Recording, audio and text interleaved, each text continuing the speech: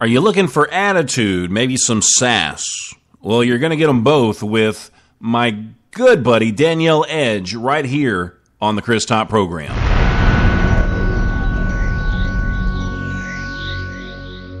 The Top, broadcasting worldwide on iHeartRadio and Spreaker.com.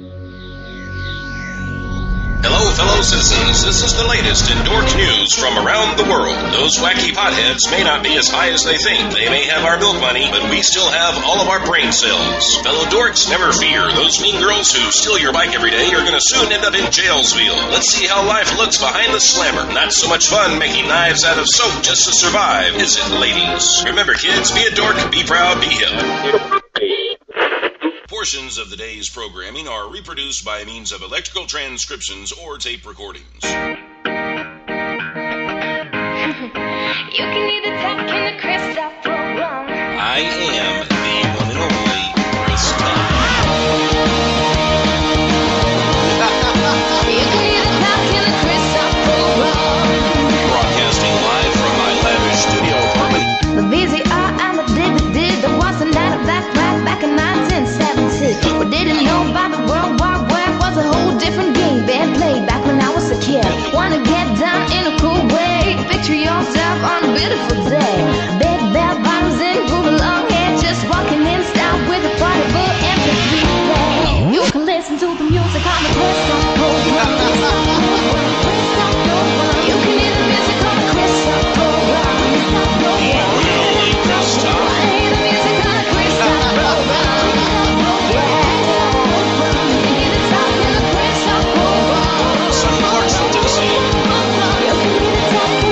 Top program. This is the Chris Top program.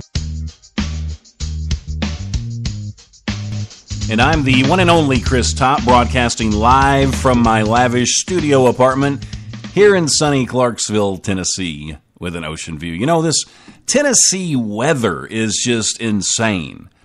Last week, literally, we had snow on the ground. I mean, not just they were closing places down. It might be a little bit of snow if you're from someplace up north, but it was a lot of snow for us. And this week, I swear, today you could go swimming. And yesterday was in, I think, the lower to mid-70s. I mean, it's insane how this whole weather thing works. I don't get it. I don't complain about it on days like, I rarely complain about it anyway. I mean, if it's raining, I stay inside. If it's cold, I stay warm. I mean, that's just what I do. And that's what you should do too, and stop complaining about the weather all the time. Today, we've got so much stuff coming up on the program. If you'll go to thechristopprogram.com, you'll see the rest of the lineup for the day. If you just tuned in, you missed the interview with Jenny Lynn, so you'll want to go back and check that out. So we just got done with her. We're about to have Danielle Edge on the show, and then we're going to go right out of that into Larissa at 5 o'clock Central Time, and then Lacey at 6 o'clock. So it's a plethora of talent on my show, and I have to compensate somewhere because I fall short in the whole talent department. But I think a lot of these people that we're having on the show today are actually going to be at the CMA Fest in Nashville in June. We're going to be broadcasting live from BB King's all 3 days, on the 11th, the 12th, and the 13th, and that's going to be from 11 a.m. until 7 a.m., and that's when we'll wrap up the last interview. And you could be one of the lucky ones. You could be one of the lucky ones that we invite to dinner on the last night there on that Saturday night at BB King's. So, it's going to be a totally star-studded dinner too, with all kinds of talent there that are going to join us. So, we may come up with some kind of a contest. I don't know. We'll see. We'll see how. It just depends on how I feel, I guess, or if I run out of meal vouchers from BB King's. It has a lot to do with that as well. So stick around. We've got Danielle Edge coming up, and you're gonna love her. I've only got one song from Danielle because she's still working on some of her other stuff. But you're gonna love. You're gonna want to go out and run like 7 miles when you hear this song. It's like a melody of caffeine. It's really good. I don't know if that was a compliment. The Chris Top Program, working on being awesome worldwide. I am a true dork. I will admit it. Yes. See, I am. We use that as a term of endearment. Do your I'm Batman impression. Good. Oh, that's like Catwoman. Where did that I don't know. What is that? That's the closest I can get. come? Dorks of the world, unite. I have a picture, like a side-by-side picture of me next to a velociraptor, and Wow. we're making the exact same facial That's impressive. expression, so it's like twins. Come rap on one of my songs, it'd be a good time. Just give me a little bit. Yup, there goes gravity, yup, there goes gravity, choke. Oh, gosh. TheChrisTopProgram.com. Yeah! You can either talk in the Chris Top program. Take it from the top. You are absolutely, positively, 100% for sure in the right place. This is the Chris Top Program. And if you're listening on iHeart or if you're listening on Sketcher or one of 30 other sites, then you're listening to an archive show. So you need to come over to thechristopprogram.com sometime and listen to us live, and you can ask questions in the chat while we broadcast. So it's really a lot of fun. But if you miss it live, then you can always tweet or Facebook or whatever it is you do. You can send smoke signals. I don't care exactly what you do. Now, Danielle, I've got to ask you. You have an attitude. You're sassy. And this is what your biography says. But these are good things, I guess, when it comes to your style of music. I would say so. I mean, I like that I'm sassy. You know, I guess. And I think it shows in your music, and it's in a good way, because I listened to your song. I listened to Can't Get Out. Yes. And I swear I just wanted to stand up and run like 7 miles. I mean, it's like I compared it to a melody of caffeine when I heard it.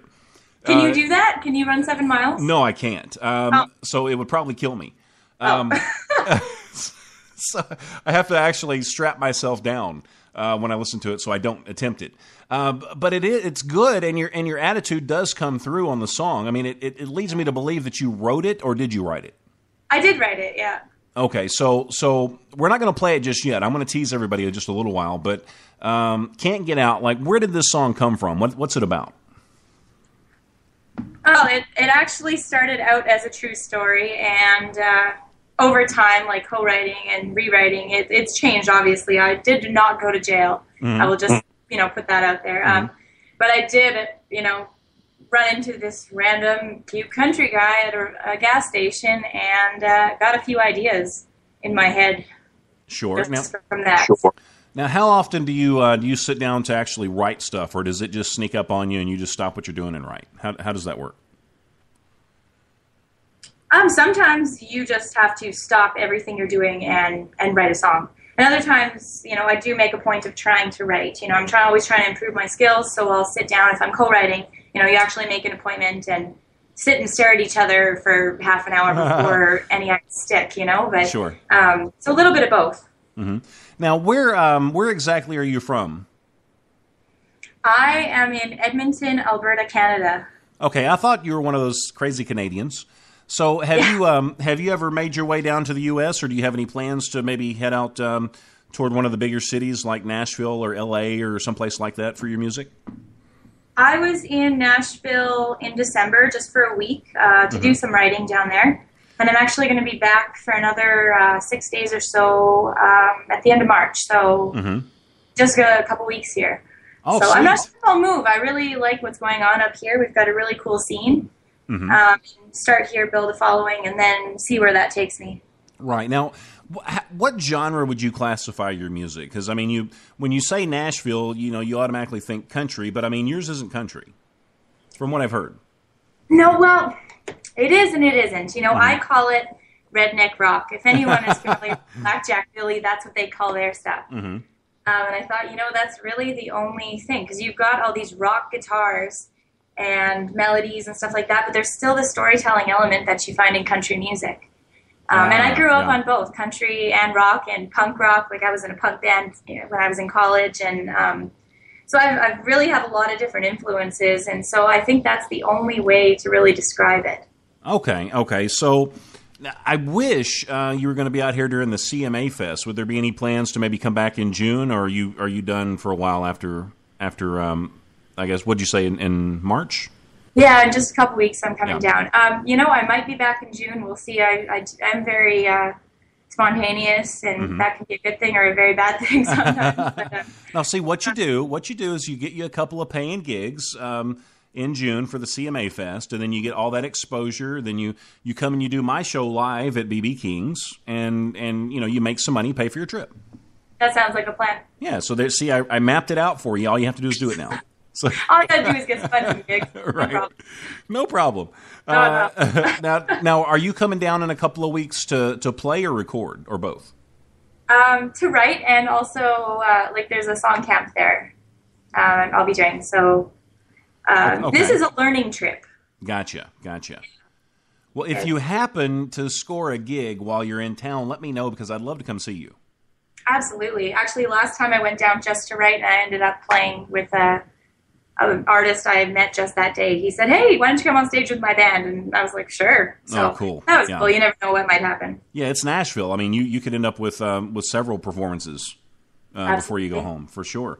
But yeah, I'm just right down the road. We're in Clarksville, and it's like 45 minutes, so I could be there. Awesome. Yeah, so I would absolutely love to see you. I mean, I want to see if you're as good live as you are recorded, because I love Can't Get Out. I'm happy. It's a pretty cool song. Now, when are you going to have your other songs ready? Because I can't wait to hear them. Well, I am in the studio right now, and my producer works around the clock. He won't tell me, he won't give me a date, but we do have about 5 others recorded. Just they're not finished, so I'm hoping very soon. Gotcha. So you can't keep me waiting too long. I'll try. I'll tell him, but don't like to rush him. It's a masterpiece when he's done with it. So I just got to let it happen. Tell him Chris is losing his patience. I will. But you will get me those songs as soon as you finish them, because I do want to hear them. I really do. Yeah, I will, for sure. Sweet. Now, if somebody or do you have anything up for sale yet, or are you still sort of in that process? I am definitely working on it. Okay. We're gonna be on iTunes within, I don't know, I would say hopefully this month. Oh, that's exciting. Let me know when that happens too, and I can maybe direct some people your way. For sure. Now, as far as the social networks and websites and stuff like that, where can people find you? I am at DanielleEdge.com, the main site, and then Reverb Nation. If you search Danielle Edge, Facebook, D Edge Music, I think that's the one. Twitter, I'm not very good at Twitter. I get on there occasionally and post, my thoughts of the day if I have some really strange things to say. Do you often have strange things to say, or are you pretty normal? Well, sometimes when you're traveling from town to town, you see some funny things and you just got to post them. Be like, Does anybody else find this weird? Like, I tweeted you today. Yeah? I did. See, you probably don't know that because you don't check your Twitter a lot, I guess. Well, I could check it right now. Oh, you don't have to. You could take my word for it. I did tweet. See, we have to be Twitter buddies for life. Gonna be FUN. I found you here. I'm gonna retweet you right now. See, I'm using Twitter. We have to be Twitter buddies for life. That was actually in the contract when you signed it to be on the show. Did I sign a contract? Oh yeah. We had our lawyers get involved, and you signed the contract, and right at the very bottom, in just really fine print, it said you have to be Chris's Twitter buddy for life.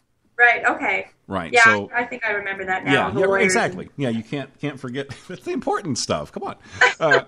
Okay. Now I've got a question for you. I'm just thinking about putting this. No, I don't want to put it off. Let's just go ahead and let's just go for it. Okay. Say you're performing somewhere. Say it's a fairly big event. I mean, have you performed in front of a lot of people before?